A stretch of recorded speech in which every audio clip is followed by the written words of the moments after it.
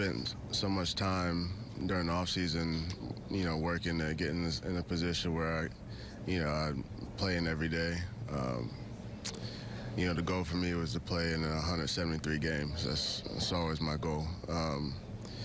So to get cut down the second game of the year, the last couple weeks felt like forever.